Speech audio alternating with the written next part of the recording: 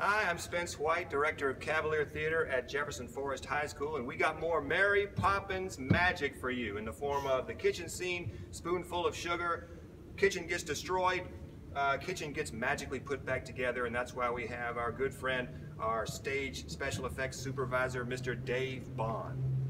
Hi, so in this sequence, the butler comes in and he has burned his hands on the hot water and he's going to hit this, and all the pots and spoons are going to fall down, and then when it's cued with Mary Poppins saying go back up, everything is going to go back up. So what we have here is just 5 items on strings on fishing line.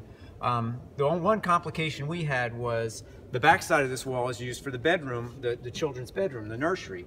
So all our wires run from the utensils up to the top of the flat, and then they run along, and then they come back down, and we have them connected here, and we just hot glued all the fishing lines to our paint can opener, and we have that there so it's in the set position.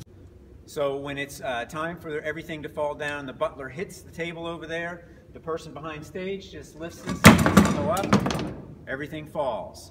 And then when it's time for Mary Poppins to do her magic, the person backstage just simply pulls up and everything goes up.